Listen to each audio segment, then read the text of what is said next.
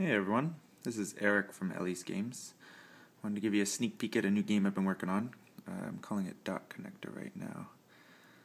Here's a preview of the new menu screen. It's got some animations in the top and a nice little promo section at the bottom.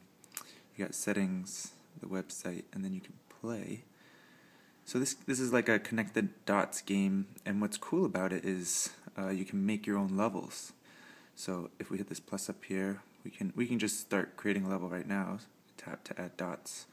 You can tap them again to get rid of them. But the cool thing about this is we can use the camera. And take a picture or go from the library. And I set up some sweet blocks here. You can see. Take a nice picture of that. There we go. We'll say we want to use that.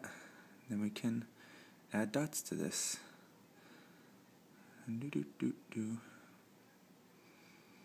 Like so. And then we'll save it. Let's call this blocks.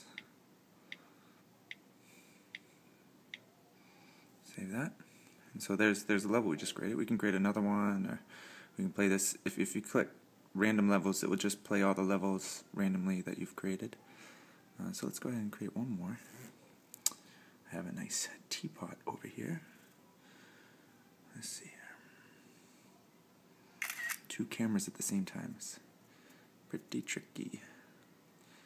So you can add as many dots as you really want.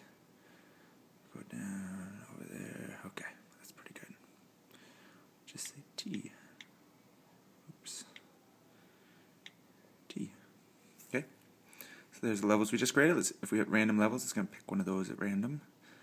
I don't know which one this is. So you can tap or you can drag. You can see it draws a nice little line between dots. And so if you pick up your finger, it will go away. But you can, connect these. Once it connects them all, I'll show you what it was. I'll give you the title. Oh, that's fun. So it randomly selected blocks again, so let's get through that. Hopefully it will pick T next time. Whoa, blocks. That's fun. Alright, looks like it did. So it kind of draws it out in a slow animation. I might speed that up, but it's pretty good to start with. You can hear it's got a little chime in the background, but I'm going to have my wife record the ABCs. We'll use that, hopefully in version 2. But yeah, that's pretty much the whole game. Let me know what you think.